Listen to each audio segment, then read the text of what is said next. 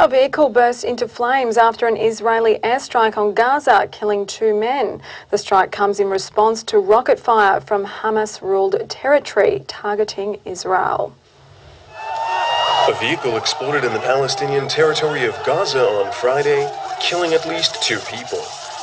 The explosion happened shortly after 2 rockets were fired at Israel from the Hamas-ruled territory, causing no damage or injury.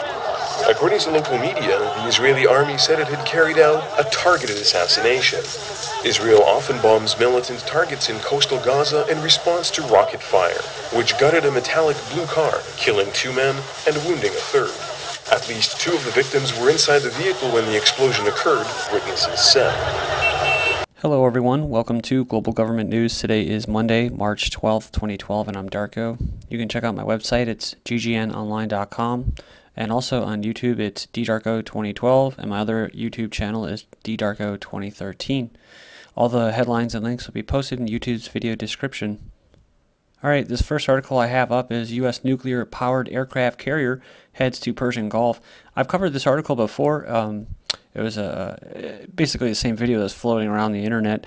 It was a very well-made one too, though. But it was about basically this USS Enterprise being one of the oldest nuclear-powered aircraft carriers in the U.S. fleet, and basically, in order to dispose of it properly, it costs a lot of money. So they're just going to sink this sucker, and what better way to do it than off the or inside the Persian Gulf, and that will allow Israel to feel as if they've been attacked, and they're going to go out and start striking. So CNN reported the U.S. Oldest active warship will be on standby in case of a conflict with Iran. The Enterprise is as ready and capable as she has ever been throughout her 50 years, says the carrier, which holds about 4,000 people, have taken part in several wars. It will be deployed to the Persian Gulf together with other warships, forming a carrier strike group. And I love this comment down here. The Persian Gulf, the final frontier. This is the voyage of the USS Enterprise. Its continuing mission to explode strange new countries, to destroy all life and civilizations, to bomb what no man has ever bombed before. Captain Hamilton's log. We arrived in the Persian Gulf today with a strong feeling to commit more crimes against humanity. However, our arrival was not welcomed by the Iranian Navy. We set about in battle arrangement to invade their territorial waters and show them who's boss. However, they quickly sunk us to the bottom of the Gulf. I write this log while in Iranian custody. The spy master Mir Dagan on Iran's threat. This individual has been described as hard-charging and stops at nothing. Been the chief of Mossad, the Israeli intelligence, for more than 8 years, and he went on and spoke out publicly, voicing opposition to Israel launching preemptive airstrikes against Iran's nuclear facilities anytime soon. Then he was asked, do you think Ahmadinejad is rational? The answer is yes, not exactly our rationale, but I think he is rational. And that's the quote that they took. The regime in Iran is a very rational one, a former Israeli intelligence chief tells CBS.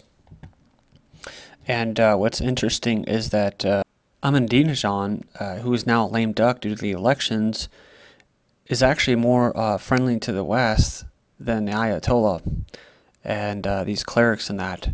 And just because of the U.S. and Israeli's stance, the UK's, they're saber rattling and trying to instigate a war here with Iran, they've actually caused the more hardcore radical side of Iran to come out, kind of like in Pakistan and other places. So this is all a result of what they're doing.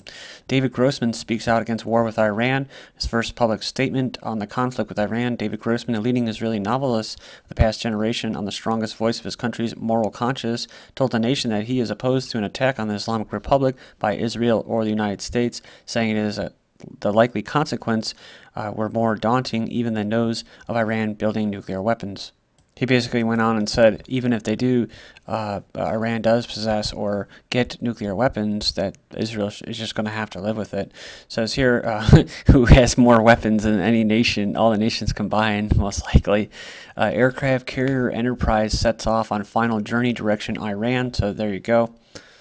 After the Enterprise leaves on Sunday, which it just did, 3 Norfolk-based guided missile destroyers will head out on Monday: the USS Porter, USS Nitsy, and the USS James Williams. This is interesting. It says that the aircraft squadrons embarked aboard the Enterprise are VFA, which is Navy, but look at this. Marine Fighter Attack Squadron, VMFA 251 Thunderbolts. That's interesting. I was on the same base as these guys, VMFA 224, the Fighting Bengals. But you want to know what's rational, guys, is that when in my unit that I was in, 224 Bengals, they actually had no mishaps, nothing. And we were supposed to deploy twice. Right before I got out, and they never did. And that 251 group actually had a plane go down right there on the base. Yeah, it crashed, right? And they actually got sent over before us. So that just goes to show you the rationale. We have here Egyptian MPs vote to expel Israeli envoy. So the Egyptian parliament has voted to expel the Israeli ambassador and halt gas exports to Israel. That's pretty big news because I've been following that. Kind of ties things together. Are the as far as the regime change goes, are the MEK's U.S. friends its worst enemies? So for years, slew of advocates, many of whom have been paid for the services, had flooded the U.S. airways on behalf of the Mujahideen, a State Department-designated foreign terrorist organization opposed to the Iranian regime.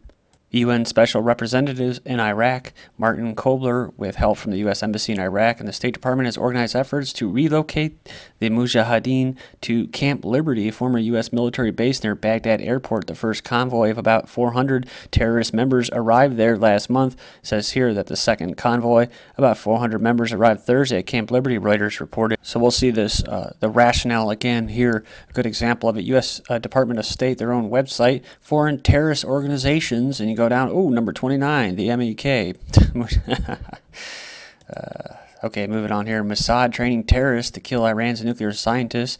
U.S. officials claim Israel is funding dissident people's Mujahideen of Iran, say officials in Tehran. Israelis build the world's biggest detention center. Thousands of African asylum seekers fleeing persecution could end up in the Negev desert camp. Human rights groups fear that the detention center, the largest of its kind in the world, with a capacity to hold 8,000 migrants, will turn into a festering refugee camp and deprive those escaping persecution at home of their rights to seek asylum in Israel.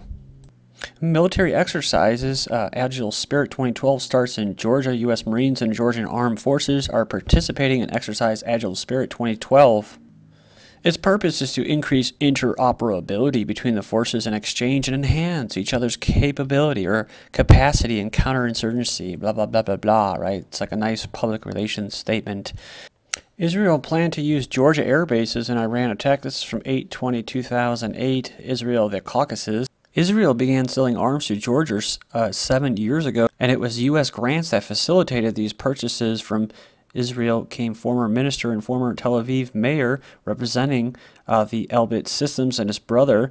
It goes on here, it says, for Israeli UAV spy drones made by this contractor and conducted recon flights over southern Russia as well into the nearby Iran. And you remember in 2008, I believe it was, you had this, right? The president of Georgia, Saakashvili, evidently thought the United States would come to his side when if Russian troops pushed him back into Georgia after ordering an attack on August 8th of the breakaway province of South Ossetia.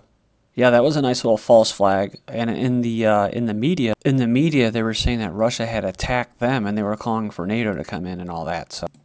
More bloodshed. The opposition claims government forces are storming villages and killing soldiers who defected. And now the Assad government says it's found weapons from other countries. CNN's Nick Robertson is in Beirut. So Nick, the government says the weapons are coming from Israel? There's nothing better than that the Syrian government would like than to try to say that Israel is somehow behind the opposition. Why? Because Israel is the enemy of pretty much everyone in their minds in Syria at the moment. So to say that would cast a huge shadow of doubt over the opposition and who was funding them, and certainly try and build support for himself, Bashar al-Assad. The reality is that we haven't seen any evidence from the Syrian government that there is any wholesale export of weapons coming coming from Israel into Syria. There's a real possibility there may be some Israeli-made weapons in Syria right now. The Free Syrian Army is trying to get its hands on any weapons possible. The borders between Lebanon and Turkey into Syria are all quite porous. A few weapons have been getting across from many different countries. But even if the Syrian government has found a few Israeli-made weapons, it certainly doesn't add up to their implication that Israel is somehow supporting the opposition. It just doesn't seem to hold water right now. So there you go, folks. A nice little propaganda piece, just like Syrian Danny, or Zionist Danny, who they had to do some damage control over their little Mockingbird operation, little CIA operation going on, headed up by Mr. Anderson Cooper. They don't like when they get called out, I guess. It says here, Arab countries sending mercenaries into Syria. This is from the Jerusalem Post. Arab countries are sending mercenaries to Syria to thwart any chance of negotiated settlement to end Assad's crackdown on a long-year uprising of his rule. So again, this is kind of another propaganda piece saying that Iran was their partner, but now Iran's saying that maybe they should enact reforms to take account of popular grievances. And I think they just passed the constitution and they're open to talks and stuff like that. It says here, Russia accuses Libya of training Syrian rebels. So it says here, Russia demanded Wednesday that NATO apologize for civilian casualties during the uprising in Libya last year and accused the Libyan government of supporting and training a training center for Syrian rebels, provoking a sharp response from the U.S. and Libya Prime Minister. U.S. and their allies are beginning to talk of potential military intervention in Syria, and I've covered this, just in the past month or two, longer than that, but really it's been escalating as far as trying to declare a humanitarian corridor. It says a move to intervene militarily has no legal basis and could potentially escalate the conflict. Well, it definitely escalated, but there is a legal basis, and I'll get into that. Let's check out this video. UN humanitarian chief Valerie Amos calls for unlimited aid access to Syria's worst-hit areas.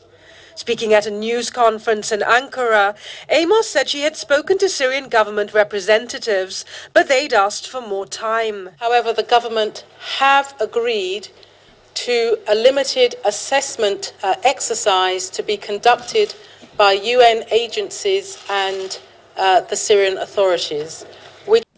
Of the heavy shelling follows a few days of relative calm, during which Amos visited Homs and said part of the city had been completely destroyed. UN and Arab League envoy Kofi Annan is due to arrive in Damascus on Saturday to try to calm the year-old conflict. Sunita.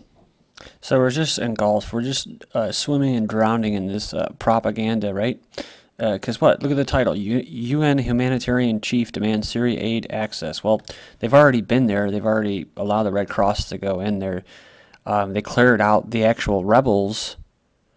Like I said before, so I've already reported on this. They've already cleared them out, so the Red Cross and the UN can go in there. So it's because of the government that they're actually able to go in. They secured the area. And then you just heard her right there say, yeah, they've actually agreed to allow them to come in there and assess the situation like they did to the Arab League. But the Arab League, of course, is what, sold out to the West and all that. So, and the Assad government answered everything that they needed to answer to the observers when they were in the country. So it says here, Syria UN envoy enters Homs with Red Crescent. It's basically Red Cross. So the UN envoy enters there, and then Syria crisis Red Cross enters the Baba area and finds the neighborhood empty. Well, where are they going? Remember this article? Setting the precedent, NATO may use R2P to intervene in Syria, forcing millions of refugees to flee to Turkey's southern border. Some analysis claim that this would potentially constitute an Article 5 situation that could lead to Ankara to call for a NATO collective defense initiative. And I found this interesting that the people that are leaving Syria are going everywhere except for Turkey. So Syrian Bedouin find shelter in Jordan. And then look at this, Syrians fleeing to Lebanon feared slaughter in Assad's backlash. So I'm thinking that Assad's government's actually telling these people, if you're going to leave, just don't go to Turkey. Go anywhere, go to Lebanon, go to Jordan, but just don't go to Turkey. Because if you do, they're gonna declare a humanitarian corridor and they're gonna start bombing the shit out of all of them. But they'll say, oh, they feared slaughter in Assad backlash. You probably asked one person while the rest of them probably didn't want to talk to him because they knew they're gonna put a loaded headline in there like that. U.S. servicemen kill 16 in Afghan village shooting. Nearly all of them were women and children. They said that it was due to a breakdown. U.S.-led forces must leave Afghanistan, says a former Afghan prime minister. Afghanistan Taliban vow revenge for civilians killed by American soldier. You think anything will happen to these guys? No criminal charges against 5 soldiers involved in Quran burning and urinating video. Criminal charges would be over the top. We know British SAS are in Somalia for their oil, but what? Australian SAS are in Africa as well. This is GGN. Thank you.